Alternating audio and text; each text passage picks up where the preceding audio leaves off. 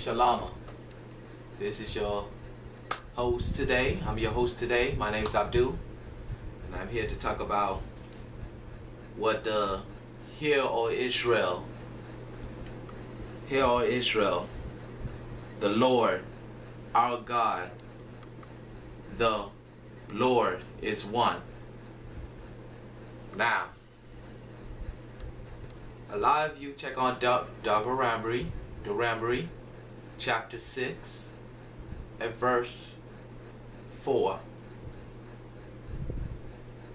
Deuteronomy, that chapter, they call it Dovim. When they use the word Dovim, they use the word Dovim. Where in Aramaic,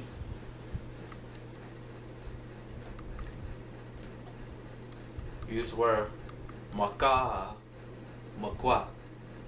you know, makwa. That's the Aramaic. We use the word makwa. You gotta excuse me while I put on the language. I get, confused in language between.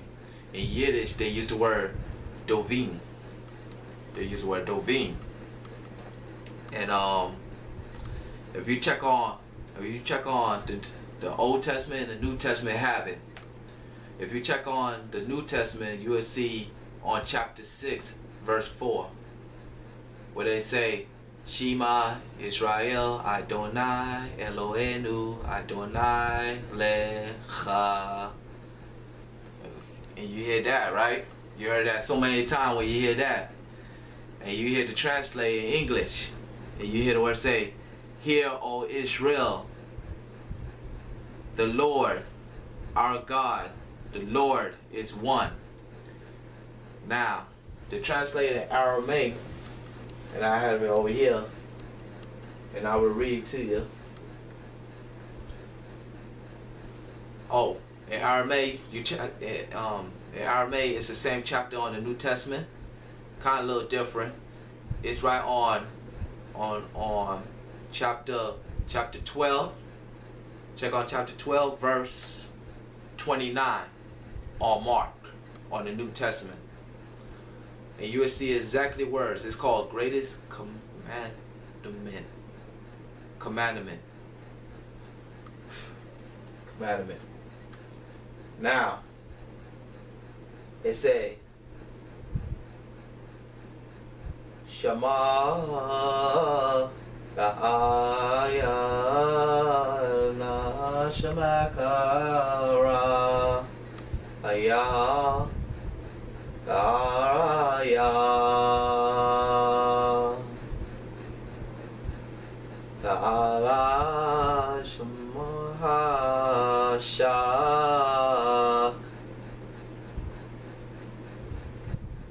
Amara Ayah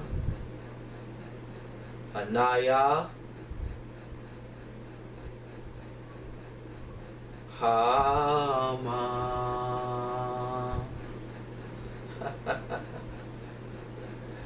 Yeah, that's on Mark. That's in Aramaic.